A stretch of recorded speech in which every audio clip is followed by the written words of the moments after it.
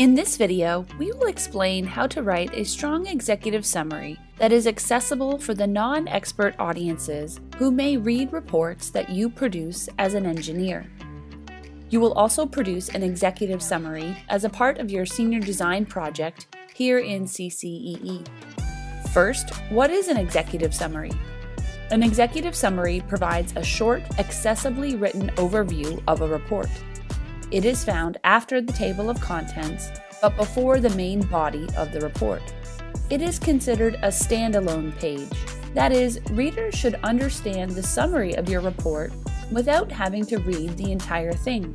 When writing a report, you will write it last. You should know what your findings and recommendations are before you can write a summary of your report. Why should you know how to write an executive summary? As an engineer, the reports you write will likely have multiple audiences. While fellow engineers may read your report to understand the technical details, you must also consider how to make the report information understandable to company leaders or the clients who commission the project. These people need to be able to make a decision about the information you provide based just on reading the executive summary. An executive summary has several key features that distinguish it from other kinds of technical writing. First, it is a condensed statement of the main points of the report, usually 1 page long.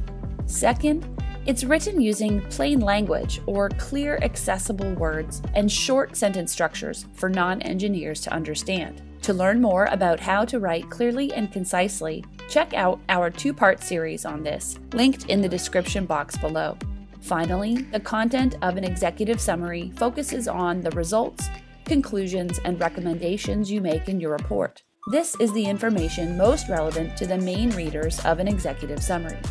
Executive summaries follow a fairly standard structure, mimicking the organization of your report. If you have a report of 20 pages or fewer, your summary will be no more than 1 page long. For longer reports, your executive summary may be an additional page longer. You will include a background overview paragraph, a brief explanation of your approach or methods, your main findings, and finally, any recommendations or implications for readers from your work. It's common to use subheadings to help your audience easily follow your points.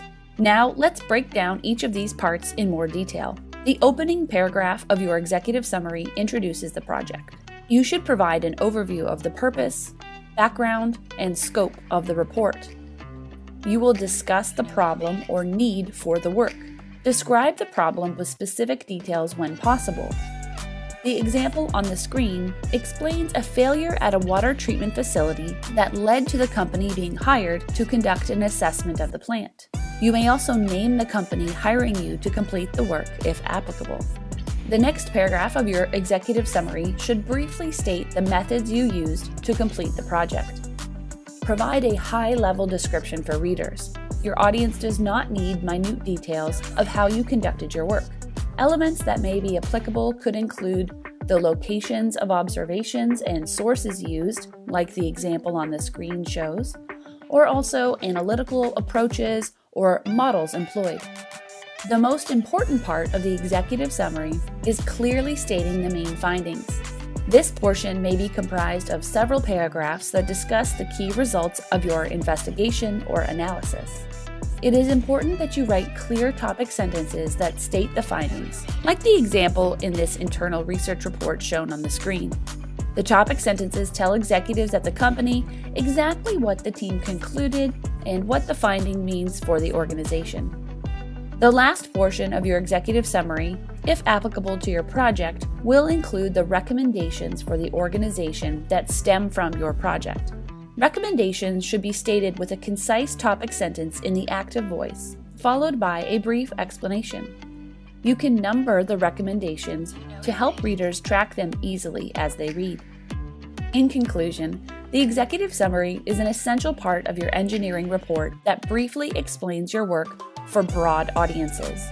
You will use accessible terms, short sentences, and active voice so non-engineers can understand both what you found and what you recommend they do as a result.